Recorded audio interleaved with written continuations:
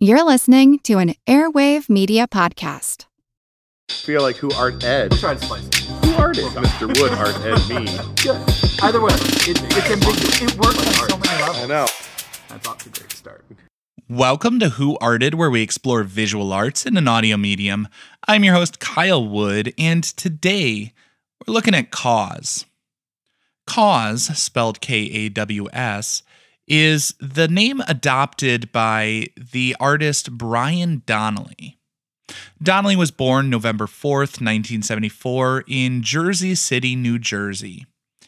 As a teenager in the 1990s, Donnelly adopted the name Kaws. He says he just liked the way the letters looked together, claims there's no deeper meaning to it.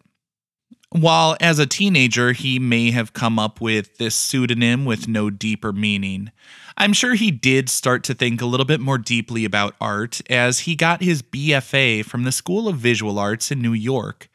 He became a freelance animator. As an animator, he worked with Jumbo Pictures. He did some of the backgrounds on shows like Doug and Daria, which were two of my favorite cartoons growing up in the 90s. During this time, he was making backgrounds for cartoons, but he was also making his own art at night. He was making graffiti, mostly what we would call subvertisements in bus shelters. They were basically like spoofs of the ads. They were a little bit subversive. Subvertisements, subversive, get it? In the late 1990s, the 2000s, a lot of culture basically shifted towards remixes. A lot of work is deliberately referencing or commenting on other aspects of culture. Kaws was doing this in his graffiti and then in other works on canvas, like The Clemsons. It's basically a parody, sort of extension of the pop art movement. He's taking things that are very, very well known, but then changing some elements. He's reframing it to get people to see it and consider it in a new light.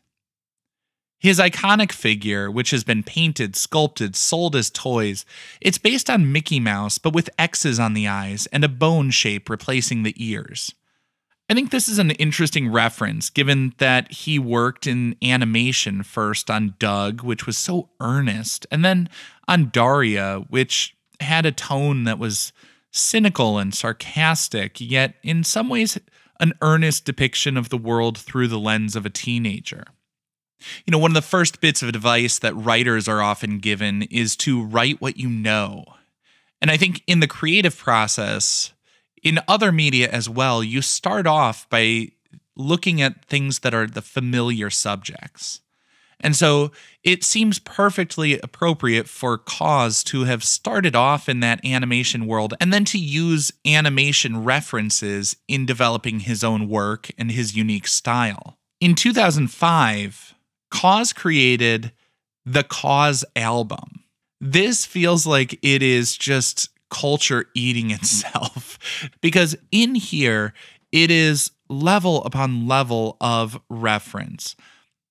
Kaws created The Clemsons, which was a parody of The Simpsons. He put X's over the eyes and a few other stylistic shifts. So he's got his parody, and The Simpsons had done their own parody of the Beatles' Sgt. Pepper's album cover.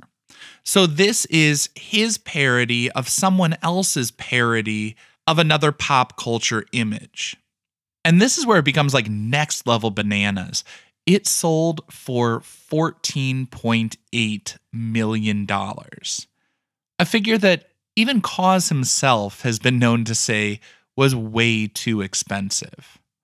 And if you want to learn more about ridiculously overpriced art, I will link episodes in the show notes about the guy who sold the idea of taping a banana to a wall, and the guy who accepted payment from a museum, then delivered blank canvases in a conceptual artwork he titled Take the Money and Run. So while $14.8 million may seem like an absurd amount of money to pay for a painting of someone else's drawing of someone else's album cover, at least he actually made something. If you're enjoying Who Arted, weekly art history for all ages, you might enjoy my other podcast, Art Smart as well.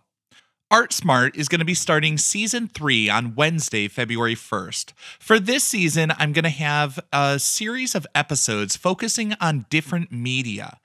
Each episode is going to tell a little story about the medium, and I interviewed experts in the field to learn how those different media are produced and how we can make the most of them in the studio.